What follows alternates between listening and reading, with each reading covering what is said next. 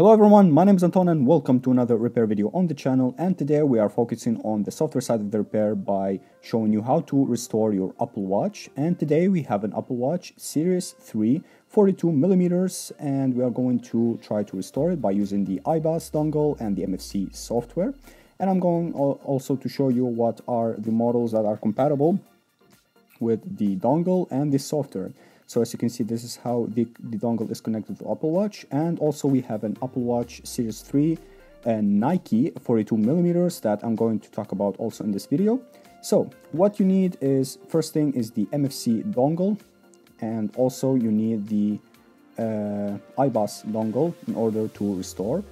And this is the first version of the iPass Series 1, which is compatible with the 7000 series and Series 7000 and Series 1. And this is the metal that is an adapter to connect the dongle perfectly, to set perfectly on the watch. And you need a little help. You can just focus the camera a little bit. Just a little bit. Okay, here we go. Okay. Just to make sure that everything is connected without any problems. And of course, I'm going to put all the links for the MFC dongle and the iPasses, the Series 1 and Series 2, down in the description, so if you want to buy them. And here we go, this is the output of the lighting cable. You can use any lighting cable, but it's recommended to use the original one. And I'm going to show you now. You have to go to the recovery mode by pressing the home button immediately, and in order to restore the Apple Watch. And as you can see, this is the Apple logo, and here we go. We are on the recovery screen, and now we are going to go to the computer and show you how you can restore the Apple Watch using the MFC software. So let's go.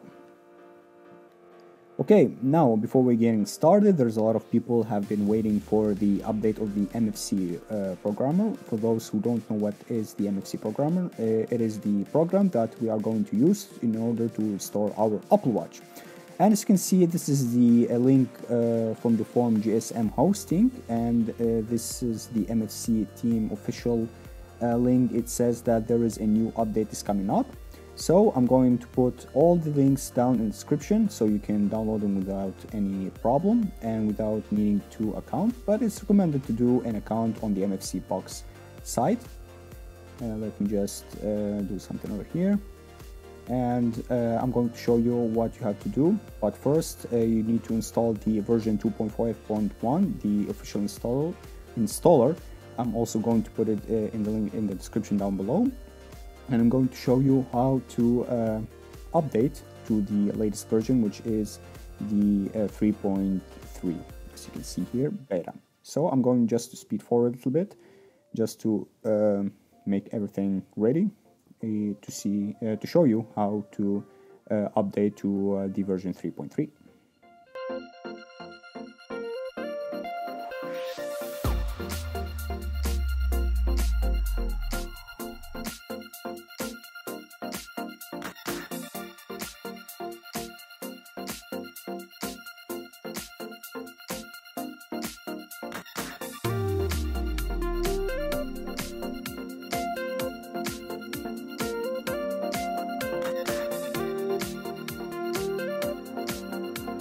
Okay, now we downloaded the file and we are going to move it. As you can see, this is the inside of the file. It is a zip file. We're going to move it to the MFC install file, which is in my case in local disk C, and extract here, yes to all, move all, and replace all. And let's open the MFC 3.3 version. And here we come on. And as you can see, the MFC tool 2020 version 3.3 is working. Now let me just put my password, my account. Here we go, and now we are going to go to the IMFC tab. Now there is when it comes to the MFC dongle itself, without it you cannot open the IMFC tab on the MFC software. So here we go, let's just go into it, and wrong tab, and as you can see we have a lot of devices in the history. Now when you connect your Apple Watch, it is immediately show you in which mode, and also the IME or the serial number of the Apple Watch. And now let me just connect our Apple Watch, and it's immediately will show you that there is a Apple Watch Series 3 or 2 or 1, it doesn't matter. And here we go, connected, and as you can see it is in the recovery mode. And let's go to the flash tab, and now you're gonna go to choose which Apple Watch you want to restore. Just double click on it,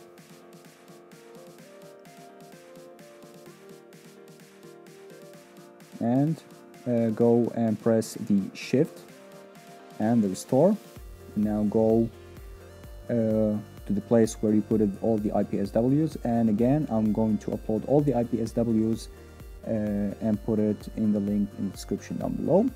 Let me choose the Series 3 42mm, but it says that it is the LTE, but it's not, it is a GPS, and update it. Okay, I sped forward a little bit the process, and now I'm going to put the Apple Watch on the screen. Here we go, and to see all the progress. Now I'm going to speed forward all the process because it will take a long time and it will be a very long video. So I'm going to speed forward all the video, and then after the restore is done, we are going to activate the watch and see if everything is okay or not. So let's go.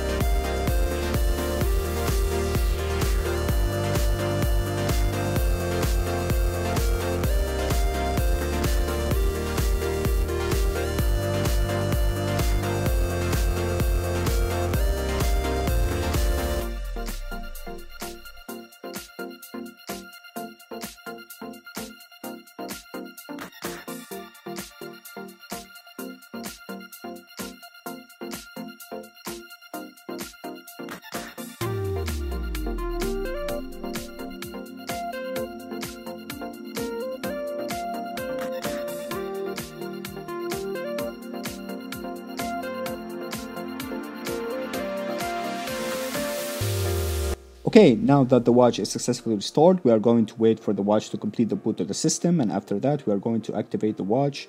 In the beginning of the video I've talked about that we also got an Apple Watch Series 3 Nike version, and we're going to try to restore it, but turns out that the Nike and Hermes version have a different software.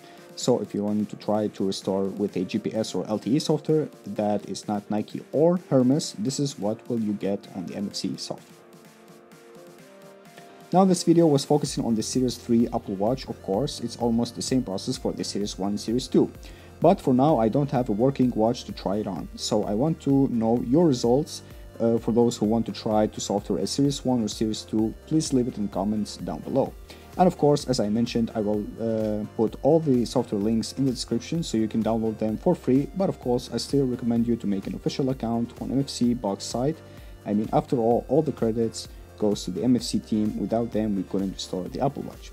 And last but not least, this is not an Icloud Bypass. You can use this if you have a demo version or you took your watch to a repair service to change the screen and they didn't change the NFC. In that case, you need to restore the device in order to pair it to your phone. Now let's go to activate the Apple Watch to see if we can be paired with an iPhone, and let's go.